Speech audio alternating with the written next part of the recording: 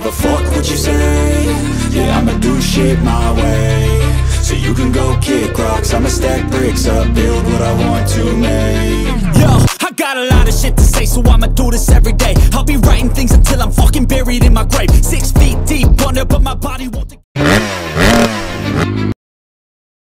Oke teman-teman, jadi sore ini kita ada di bengkelnya Sanimx. Jadi kita akan lihat-lihat apa saja nanti yang diproduksi di sini. Apakah teman-teman juga nanti berminat untuk membuat motor trail atau membuat motor supermoto teman-teman. Nah, ini adalah salah satu hasil yang diproduksi di Sanimx. Jadi teman-teman mau bikin motor trail dan mau bikin supermoto teman-teman bisa request nanti saya cantumin nomor handphonenya Sanimx. Anda bisa request, Anda bisa meminimalisir anggaran ya untuk hobi yang Anda minati nanti. Anda mau menggunakan mesin apa, nanti Anda tinggal request, nanti langkahnya disesuaikan. Di sini juga selain daripada memproduksi rangka CRF, ya, juga di sini memproduksi juga rangka untuk mesin ninja dengan modifikasinya adalah hasil warna atau KTM teman-teman. Jadi teman-teman nanti bisa request aja apa nanti yang teman-teman inginkan dan menyesuaikan dengan gadget yang Anda miliki. Anda bisa menghubungi teman-teman ya. Nah itu kita coba review nanti seperti apa hasilnya yang sudah diproduksi oleh Sanimx. Dan ini adalah salah satu produksi yang ada di Bandung ya.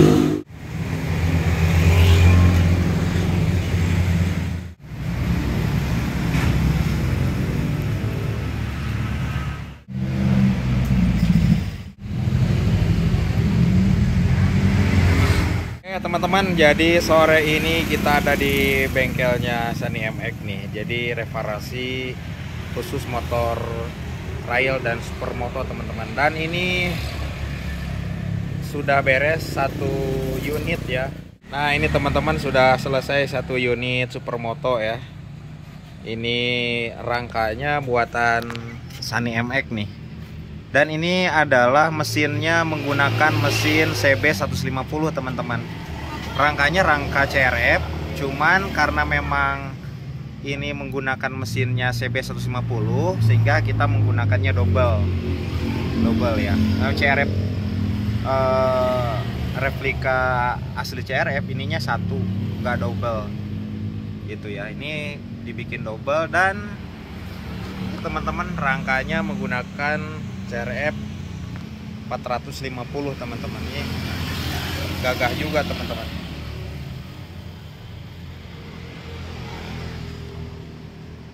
Jadi teman-teman kalau mau bikin supermoto dengan dana yang cukup tidak menguras dompet, teman-teman bisa langsung aja ke bengkelnya Sanimx nih. Dijamin kokoh kuat ya teman-teman.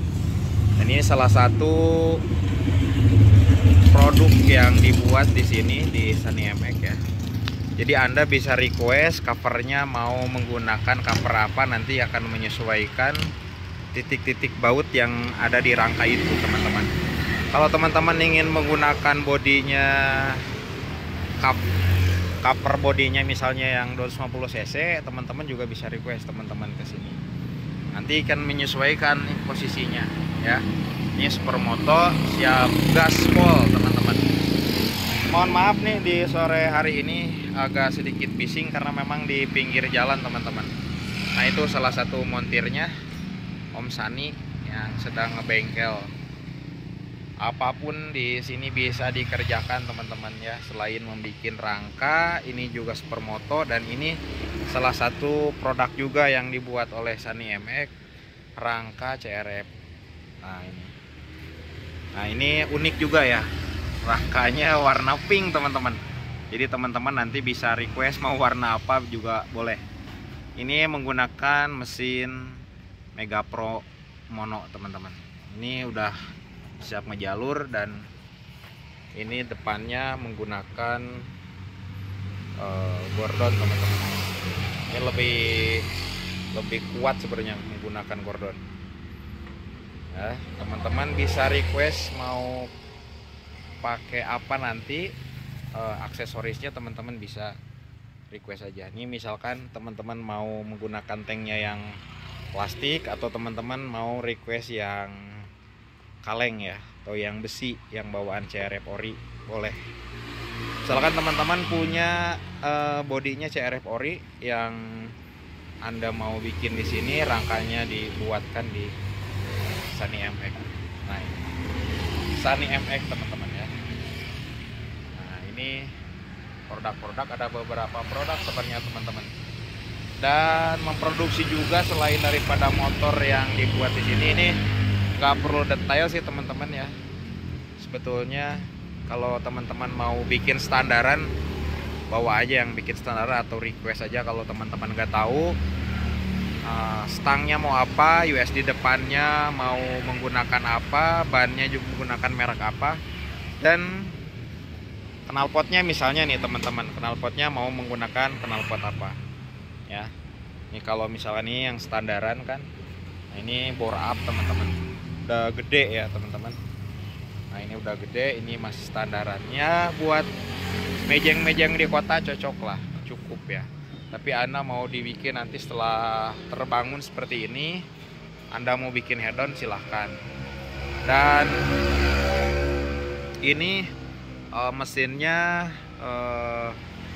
150 cc ya teman-teman. Nah jadi Anda mau menggunakan mesin apa, Tiger, menggunakan mesin CB 150 kayak Supermoto ini juga bisa. Atau yang sekarang lagi rame itu adalah rangka menggunakan Mega Pro mono teman-teman. Nah teman-teman juga kalau misalkan mau buat kayak ginian, di sini juga bisa diproduksi teman-teman. Anda nanti teman-teman mesinnya mau gunain mesin apa, mesin Tiger misalnya, teman-teman juga bisa bikin di sini. Ya nih yang suka main, ini bisa cocok untuk 3 orang berkeluarga ya kalau menggunakan ini teman-teman. Ya, itu ada yang lebih gede di bawah. Nah ini bisa diproduksi sebenarnya mah di sini, bisa diakalin ya. Nah ini. Nah ini salah satu job yang belum selesai teman-teman. Nanti akan seperti apa hasilnya. Ini chopper nih teman-teman ya, keren nih nanti kalau sudah selesai. Nah ini joknya belum dipasang, ini juga belum dipasang, tangkinya juga belum ya. Nah ini teman-teman, bagi yang suka style number one buat jalan-jalan di kota ya teman-teman, saya request kayak gini nih. Oh ini dibuat di sini teman-teman, produksi ya, gak ada yang nggak bisa. Unit-unit motor-motor unik ada di sini teman-teman. Nah ini motor-motor unik ada di sini nih. Oh keren nih, vintage nih, motor dukun teman-teman ini. Nah ini sore hari kita ada di bengkelnya Om Sani teman-teman.